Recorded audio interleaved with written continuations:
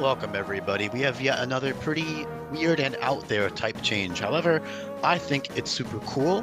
I think it's relatively fitting, and I think it makes Heatmor stand out a lot more than if it were just a pure fire type, because it does have a lot of competition as a strong, bulky, slow, mixed attacking pure fire type in the form of Flareon and a few others like Torkoal, who's not mixed attacking, but my point is, slower, bulkier, strong, fire types. Not that Flareon is slow, but hopefully you get what I'm trying to say.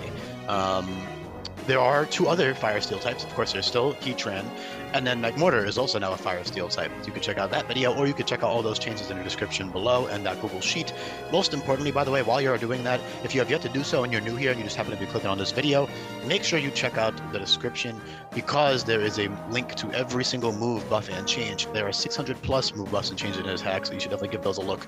Those really drastically affect the way that the Pokemon will function. And I do not have time to talk about every single little one in this video. I did have to drop Heatmor's speed a lot as well, but before I talk about the stats and how great the abilities are, which you can switch between using infinite usability capsules, by the way, I want to quickly give a little bit more insight into why I made him a fire steel type, because I acknowledge that this might be a pretty weird type change for some people. I've always felt that Heatmor looks pretty artificial.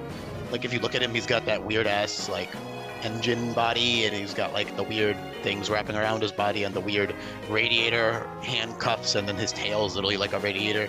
I'm not saying he's literally made of steel, but I think that the part steel typing in a ROM hack, strictly in a ROM hack, fits decently well for a dual type. Not that I have anything against pure types, but there are a lot of them, and I don't want Heatmor to fall into obscurity as a slow, frail mixed attacker like it used to, because it's bad in vanilla games. It is not good. It has a good move pool, and that's really all it has going for it, sadly.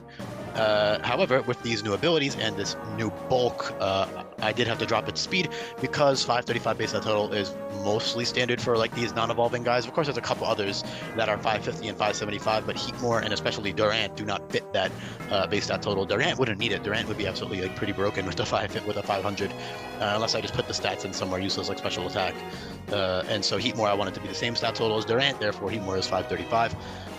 Which is still a great base stat total, of course, but he is a mixed attacker, so I did have to drop that speed just so he can have good offenses and still be bulky.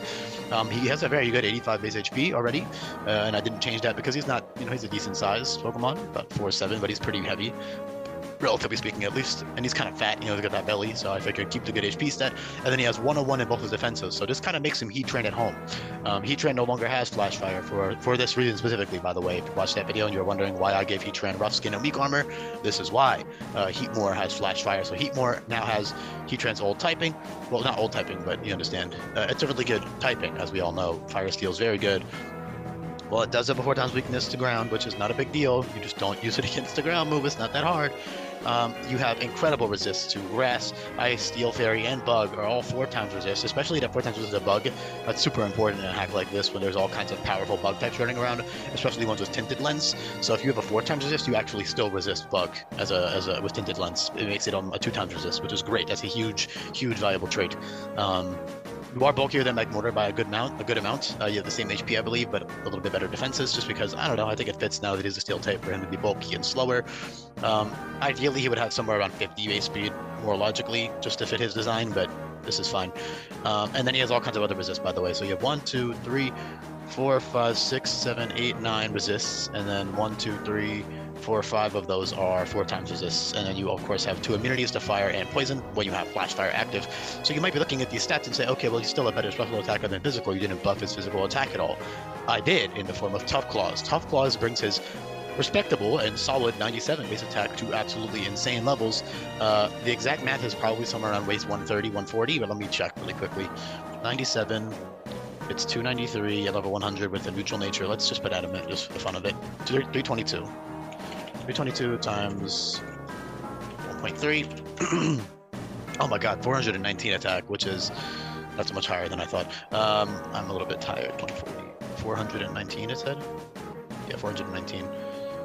Yeah, about 141 base. Okay, no, I was actually not off at all. About 141 base attack is what Heatmor has with Tough Claws active. So you can use the infinite usability capsule when you don't need Flash Fire, because not every fight you're going to need Flash Fire. Not only do you have 5 other teammates to handle those fire type moves, you also, not every fight is going to even have one that you need to switch in on. However, Flash Fire is so great because you do get that fire type boost to your attacks, and you have that immunity to fire, which is really useful in a hack like this, especially when not a lot of fire types have Flash Fire anymore, because usually it's pretty situational. There are a lot of non-fire types that have Flash Fire, though. A couple at least, like Dusklops and Wheezing, and a couple more that I have planned. But in general, great ability for Heatmor. Both abilities are great, and Tough Claws is very fitting, looking at those giant, big Anteater claws. And again, it makes him a very strong physical attacker. You also have good setup moves, which aren't that important in this hack because setup is nerfed, but you have strong physical moves, like Priority is a big deal, so you have Pyro Dash and Bullet Punch for physical priority, and then you have Ignite for special fire type priority. And then you have all kinds of good utility moves and healing moves like Morning Sun and Yawn and Parting Shot and Will-O-Wisp and all this other nice stuff. First Impression is another nice priority move. You have powerful stabs like Flash Cannon, Iron Tail are both your strongest steel type stabs, 110 base power, 90% accurate. You have strong coverage moves, very strong fire type moves, especially later on. You get stuff like Blazing Outburst and Blazing Assault, which are absurdly powerful moves. Blazing Outburst being a low distribution move that I give the Pokemon that might need that power boost. So Blazing Outburst helps him with that 180 base power. Essentially, it's just a reusable Z move that drops your special attack stat by 4, while Blast Burn is a standard one that drops your special attack stat by 2. That's 150 base power, which is still extremely powerful. So yeah, he has great coverage. Giga Drain, Grass Knot, Power Whip, Solar Beam, Solar Blade, Wild Charge, Thunder Punch, Rock Climb, Rock Slide, Stone Edge, Play Rough, all kinds of good stuff. Scorching Sand, Seismic Fist. I even gave them Scald because they're one of the few fire types that learned Rain Dance, and I felt like since Emboar isn't good at using Scald anymore, it was kind of, for example, stuff like Set to Scorch has Scald in Gen 8, I believe. So I figured, it kind of fits Heatmor's vibe to get Scald, in my opinion. And I just think it's a cool little coverage move for him. It's not that strong. It's only 75 base power now, but still a nice little option to hit a specific Pokemon. Assault Fast sets would be pretty good with like Giga Drain on Heatmor, or Drain Punch, either one, and that's really nice. Raging Fury is a great move on him with Tough Claws. Is this on loop? I hope it is. It is. Yeah, it's really big now. Yeah, Raging Fury is very strong. That's 50 base power, but it doubles to 100 base power if you move last, and you have a 35 base speed, so you're probably going to be moving last, and you get +1 attack each time you click that, so that's a really strong move. You have other powerful stabs like Laceration, Fire Lash. Burn Up is super cool. Burn Up always burns 140 base power, and it removes your fire typing until you switch out, so you can actually become a pure steel type, which is situationally pretty damn cool, and you still keep Flash Fire, so you could use Burn Up, burn the opponent, get a big hit off, and then you're a pure steel type with Flash Fire. So that's a pretty fun little thing you could take advantage of. Belly Drum is very good with your Power Dash and Bullet Punch with Tough Claws, and Sucker Punch as well with the ITM. So those 3 moves plus Belly Drum is very strong. You have good enough bulk to get that off as well. However, like I said earlier, setup is nerfed. There's a lot of anti-setup stuff put into place to stop you from doing that as easily. Amnesia is pretty cool.